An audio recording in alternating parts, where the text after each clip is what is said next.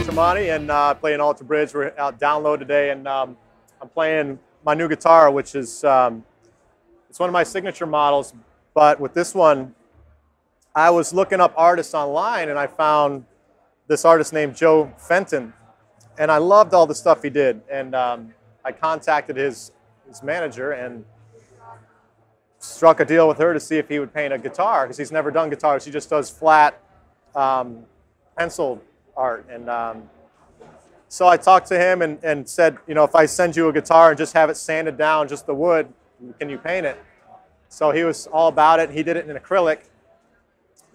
PRS took the, which are normally plastic plates, and they did them in wood, so he could paint the whole thing. We wanted to do the model without the bar on it, because when you have the bar, you have the whole another section here, so we kept that out, so it's a fixed bridge.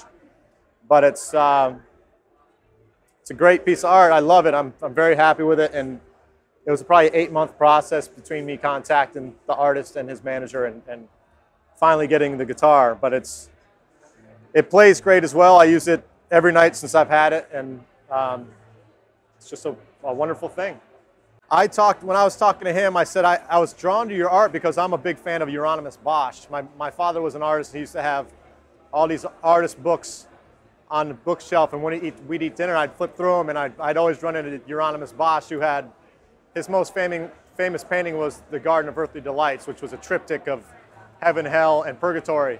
So I said, if I'm not mistaken, you like Bosch because your stuff looks a lot like it, not a lot like it, but it looks similar. And he said, I love Bosch. And so I said, why don't we do a play on that where we make the back of the guitar the heavenly scene, and then on the front it's the more hellish scene. So it's kind of a take on the Garden of Earthly Delights, where you have the Vatican back here, and you have the angel, and he probably has that as God, the eye in the sky here.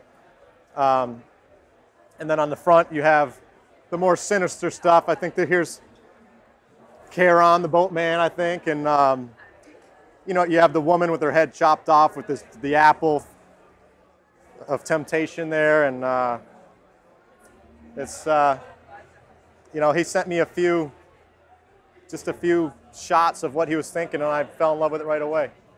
When we did the signature model, at the time PRS had just double cutaways, and the knobs were in all the wrong spots, and so you know, you had the pickup switch down here and just 2 knobs for tone and volume, and I wanted to have it different. So they sent me a few guitars, and I kept on saying, you know, it's just not quite right. The pickups that PRS used to put in their guitars were more of a round, bluesier. They fit better for like Nashville artists and blues artists. And so after being picky, after about 2 or 3 guitars they sent me, they said, why don't we do a signature model for you? So we started going through it, and I think they wound up about 10 different pickup combinations, and we went with the dragon tooth for the neck, and this is just a signature pickup that's wound, you know, it's just a much gainier pickup than they've ever done before. It's brighter than what they've done before, so I had to just kind of take some of the presence and high end out of what I was used to when I was playing Les Pauls before.